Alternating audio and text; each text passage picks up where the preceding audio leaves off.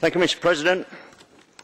Much of the pain, destruction, loss and suffering caused by the recent fighting in Ukraine can be directly attributed to the expansionist policies of the European Union.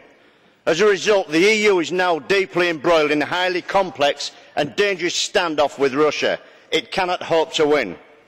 Due to the EU's previous empire-building ambitions in the Ukraine, this organisation now has little moral legitimacy to take any action, either diplomatically or militarily, without the risk of further stoking the fires of conflict in the region.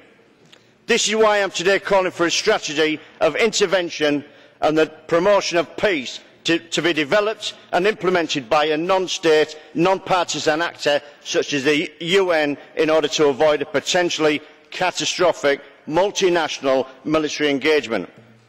While I condemn the EU for their actions in Ukraine, I must also make it clear that I equally condemn Russia's President Putin for his own expansionist ambitions in the Black Sea region.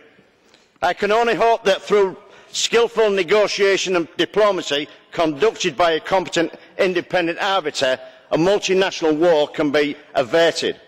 Ukraine needs the opportunity to take control of its own internal affairs to achieve its ambition of becoming a sustainable and united democracy.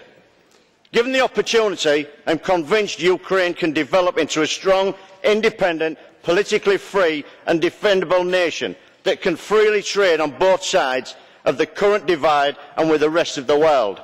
What Ukraine does not need is an EU or Russian puppet master pulling its strings moving forward. Thank you.